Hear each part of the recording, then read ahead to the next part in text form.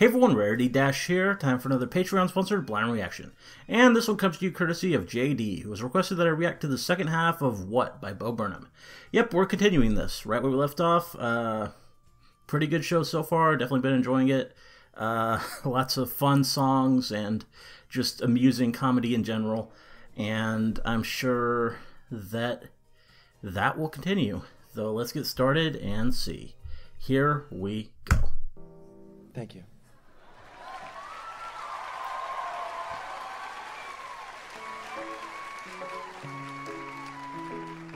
What now?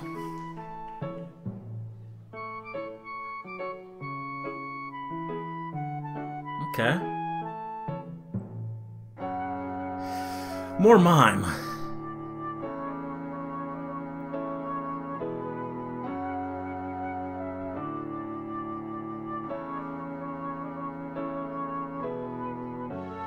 Oh.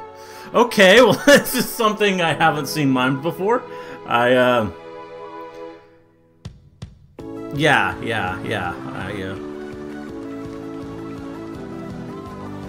Oh.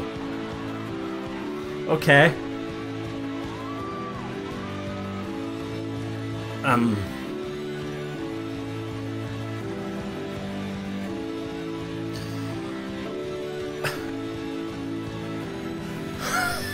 Great thing to start on.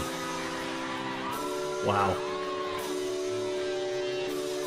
Wow. Okay, we're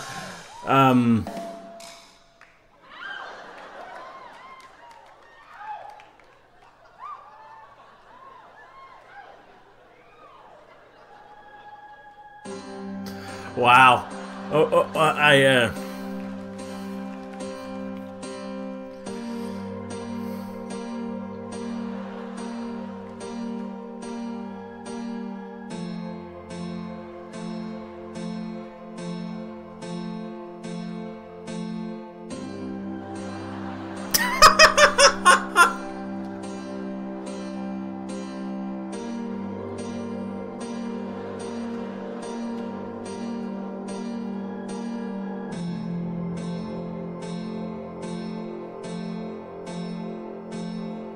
Don't you hate it when that happens? Wow. Yeah. Thank you. That's called beating off in A minor. I see. Yes.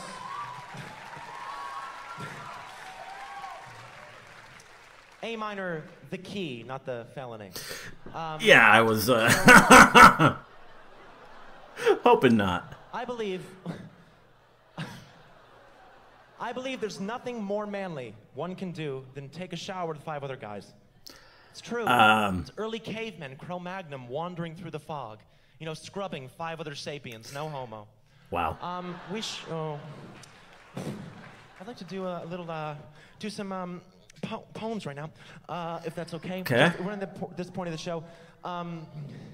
These poems are actually from, I'm releasing this special for free, so I'm going to plug my poetry book. These are my new poems from my poetry book called Egghead that will be out by the time this is airing, but not by the time you guys are seated here right now. So, but, it's good. They're pretty serious, and it's all just sort of.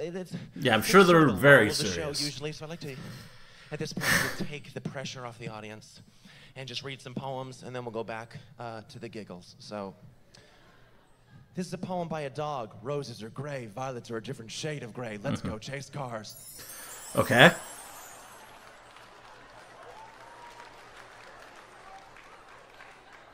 Me, with my strange choice of adjectives. You, with your muscular teeth and clockwise vagina.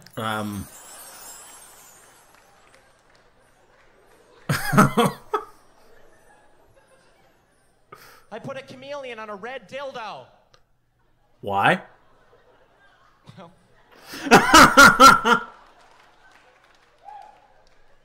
he blushed. There we go.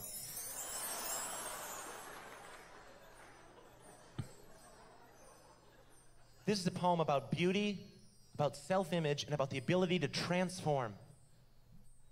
Martha was ugly, like a shaven baboon, so she wrapped herself up in a curtain cocoon. And after a week, she finally emerged. She smelled like shit. What a psycho.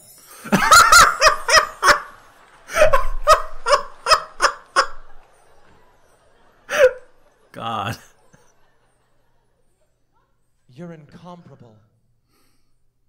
Like a... Nice. Nicely done. Clever.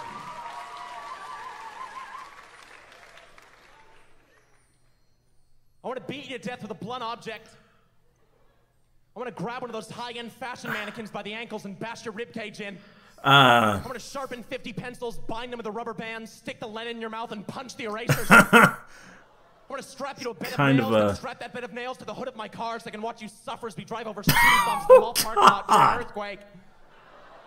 I want you to somehow survive a terrible car crash and somehow not survive a small fender bender on the way back from the hospital. Wow. Thank you, that's called Dad. I see.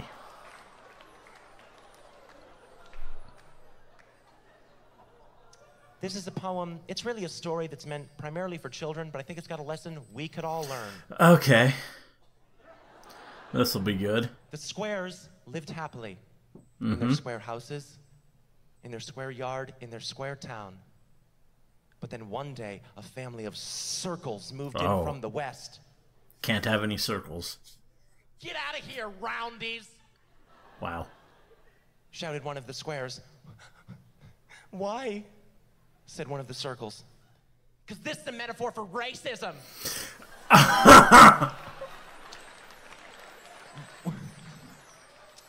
When I walk into a party, you'd think I was one of those long, straight Tetris pieces, because everyone's just like, oh yeah, this guy's here. Finally, we've been waiting for him to show up. Like, you wait in the game, forget it. Yeah. I mean, no, you had your chance. If I had $1 million, I'd pay your mother to have sex with me. Afterwards, I'd probably invest the remaining $999,990, $10 for sex with your mother. Comedy. Yeah. It's no comedy. Well, it was comedy giving off that scent. And finally, mid-October, with leaves spilled like colored pencil shavings, the streets dicing our town into neat, unfair portions, and me eating that pussy, baby. Thank you so much. All right.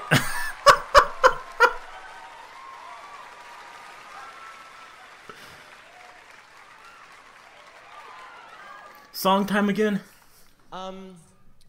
There's things that I don't want to come across in my show that I worry often come across about me, because people don't realize that it's an act up here. I don't want you to ever think that I think I'm better than people, or that I think I know better than people. Anyway, sorry. Okay. This is a song from the perspective of God.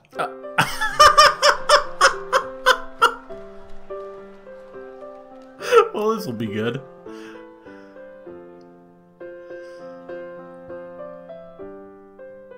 Books you think I wrote are way too thick.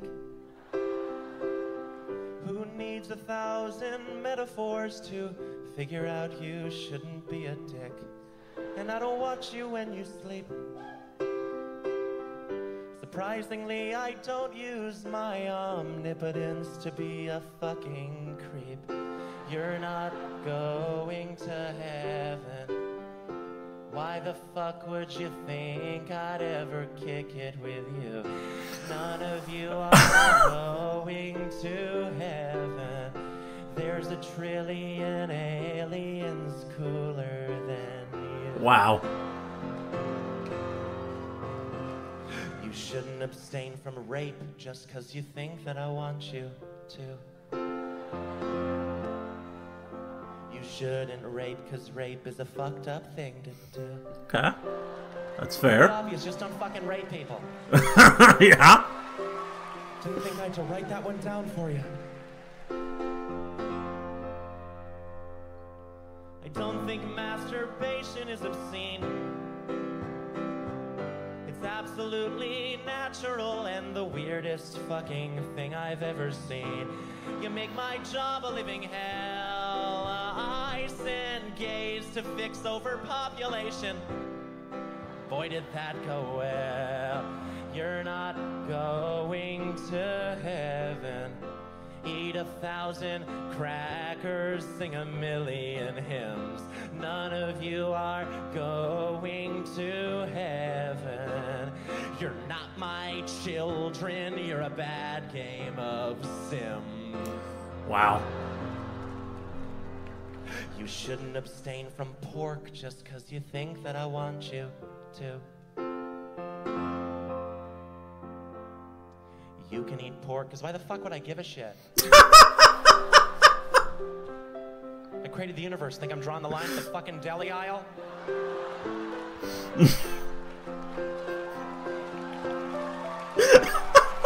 That's great. You argue and you bicker and you fight. Atheists and Catholics, Jews and Hindus argue day and night over what they think is true. But no one entertains the thought that maybe God does not believe in you. You pray so badly for heaven, knowing any day might be the day that you die. But maybe life on earth could be heaven. Doesn't just the thought of it make it worth a try? My love's the type of thing that you have to earn, and when you earn it, you won't need it. Oh, my love's the type of thing that you have to earn, and when you earn it, you won't need it. I'm not gonna give you love just 'cause I know that you want me to. If you want love, then the love has gotta come from you.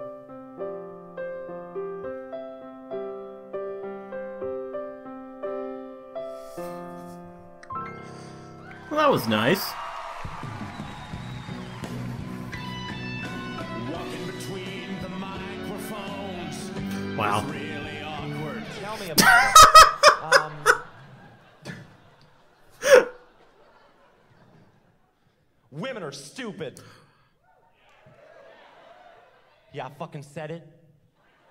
They're the weaker, dumber sex. Okay. Prove it to you. I like to practice safe sex. Why? 'Cause I'm a guy and I'm smarter. What do women say every time? Every time I put on a condom, what do they say?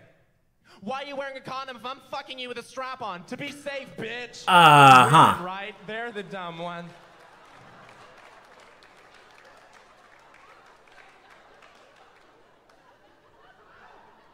It's time for a story. Let's do a Okay. story.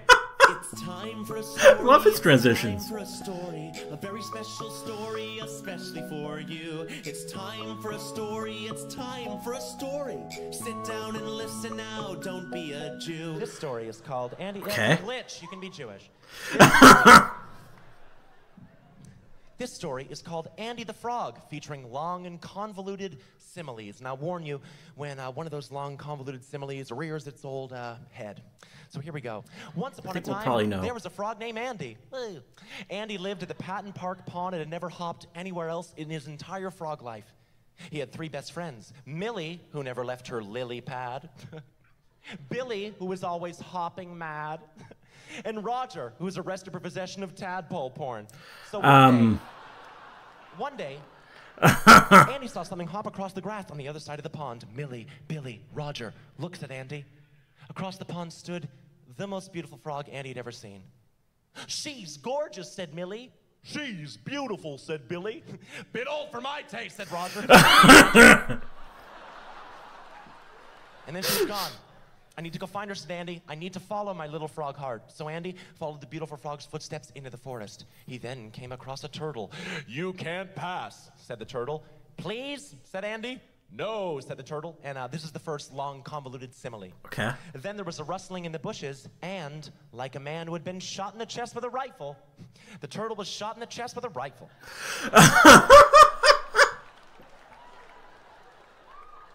Andy kept moving, but at this point, like the doctor of the Kenyan track team, his patience ran thin.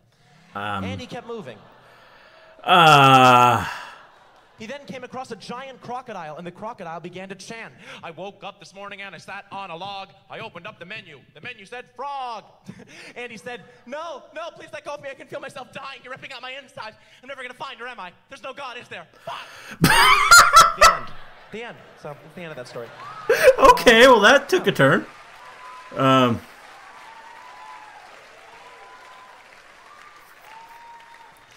Very positive, uplifting. Yeah, if you're curious, the moral of that story for the children is irrelevant because we're humans. Why would it apply to us? Wow. You know, my father is so hard to get along with because he's such a man's man, you know. He believes, like, for example, you should always fight fire with fire, which is a horrible way to live your life, especially for him because he's a firefighter, so... he was fired. That was as stupid as we get. But let's get a little stupider, huh? There's a creepy old man fishing in the park, and the only problem is he tied a candy bar to the end of his line. He's trying to catch a kid. Uh-huh. You know, that stuff. Trying to get a little more mainstream.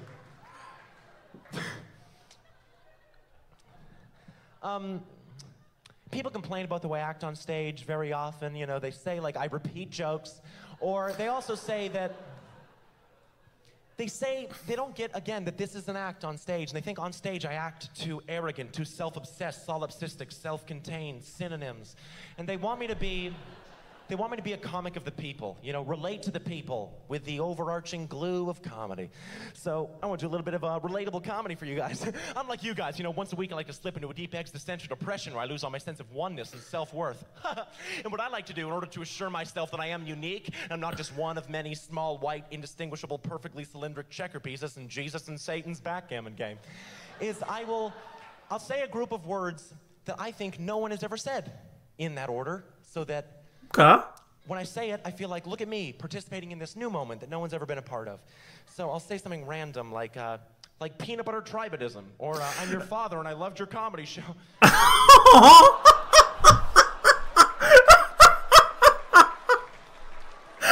Or at first I was uncomfortable leaving him alone with my children, but then I saw his mustache. Phew. Wow. Or yo, check out this Amish website. Or Yeah? Or I work at a toll booth and I don't want to kill myself. Too real. Or yo, man, my life's about three things, man. Three things. Getting money, getting pussy, and the Dewey Decimal System. Or, okay. Gotta love the Dewey Decimal System. That's, or, hey, can you hold my fanny pack? what it's I'm all gonna about. Go fuck a woman.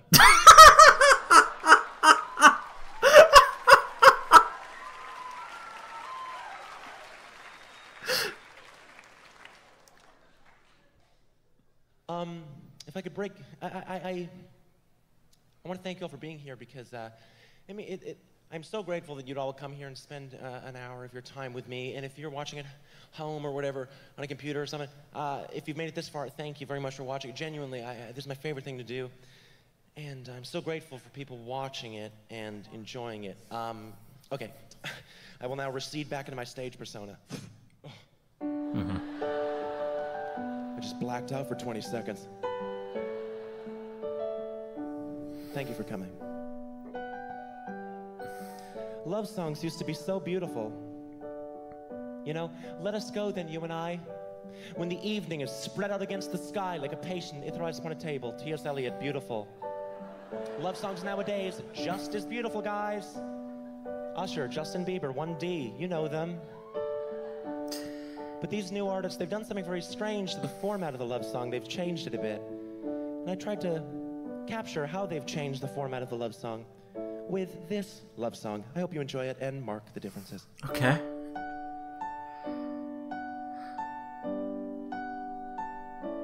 Jason Derulo.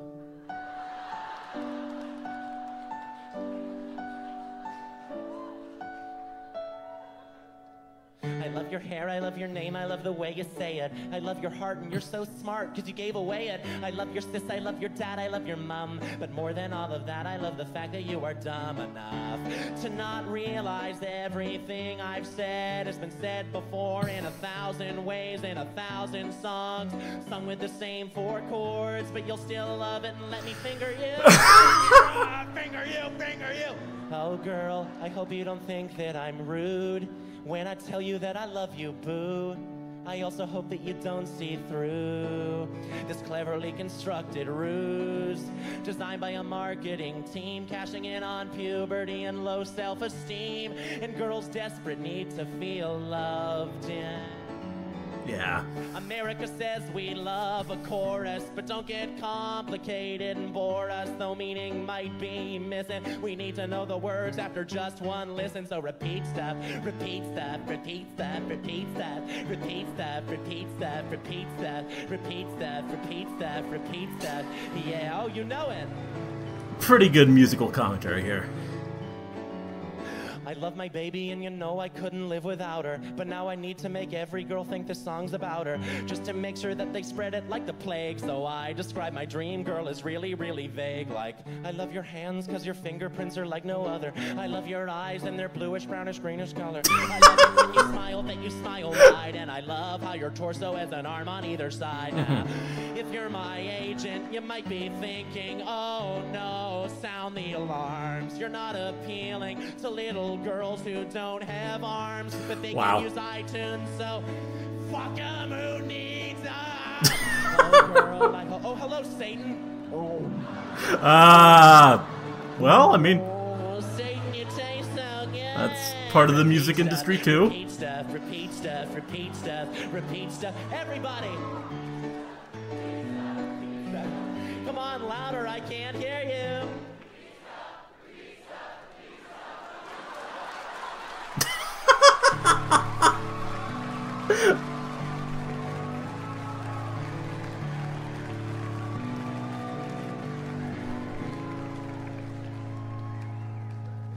Young ones, listen up. I'm in magazines full of model teens so far above you. So read them and hate yourself, then pay me to tell you I love you. And your parents will always come along because their little girl is in love. And how could love be wrong? How could love be wrong? When you repeat stuff, repeat stuff, repeat stuff, repeat stuff. I am a vessel 666. Yeah. No, it's not right. We know it's not funny, but we'll stop beating this dead horse when it stops spitting out money. But until then, we will repeat stuff. Very nice.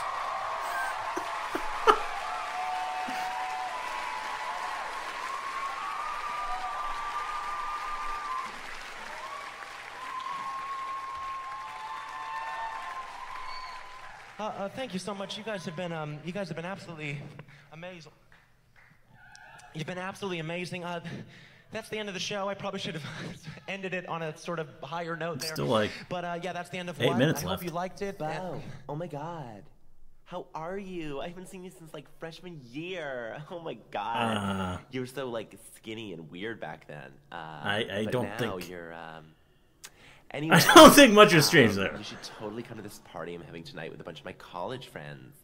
It's gonna be off the chain hook. It's gonna be so good. You can play some songs for us or something. I've been telling everybody how good of friends we were back in the day. I know we never talked or hung out ever, but I think that's what made our friendship so special, you know?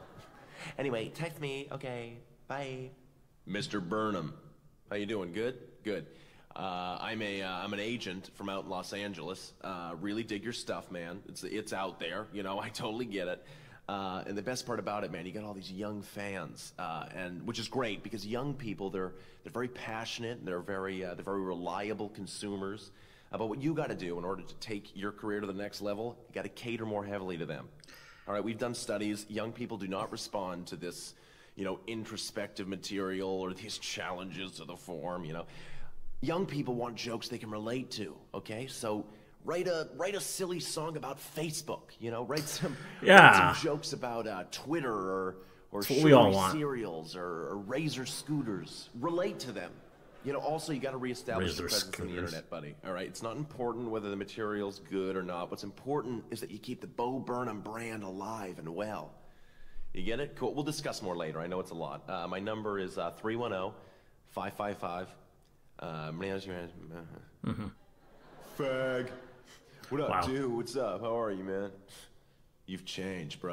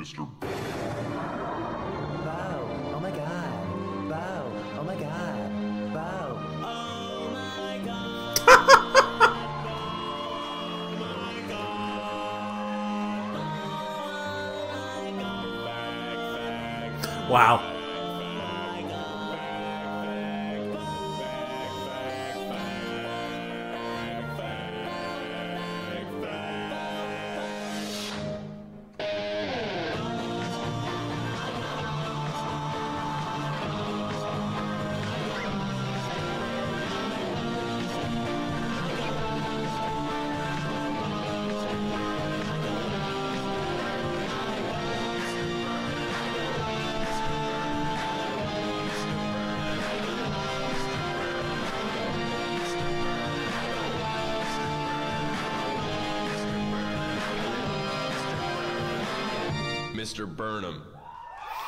Very nice. Bo, you going to school in the fall? What? You going to school this year? No, you leave it out, and I say that's my soul. Yeah, right. Who's your teacher going to be? Mrs. Blanket. Who? Mrs. Blanket. Mrs. Boynton? No, Mrs.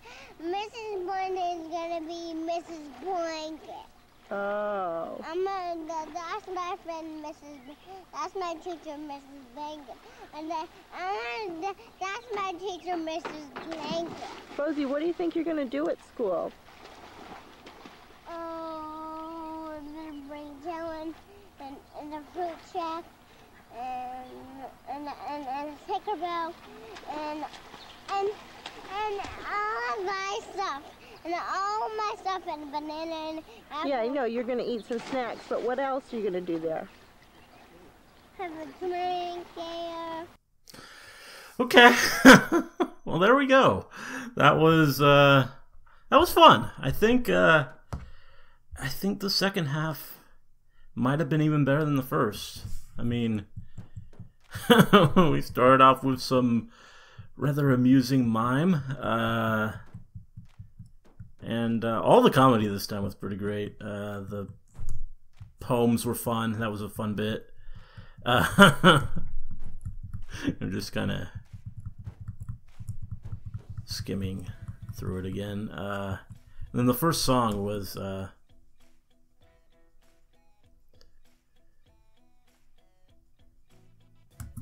yeah, the God one. That was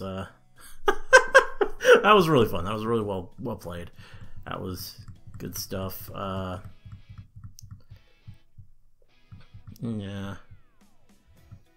And his story, that was fairly amusing. Yeah, just everything was good. All the comedic bits. It really had me laughing through the whole thing pretty well. I guess there really only were 2 songs this time in terms of like the ones he sang. The God one, and then his critique of the music industry, which was, I think, less funny, but it was also very it made the point well. It really provided some very on the point, on the nose commentary about the music industry that just summed it up all pretty well. Yeah, we ended off with this whole, I don't even know what you want to call this. I mean, we had the messages, which were fairly amusing. I'm sure he does get messages of those 3 varieties all the time. And they were fun, and then he turned them into some kind of weird song and dance routine, and it was I mean, kind of, I guess, like the intro bit, sort of, but different. I think it I don't know, a little less random maybe, but it was good. Yeah, overall, really good stuff here. I think I did prefer the second half. The first half was really good too.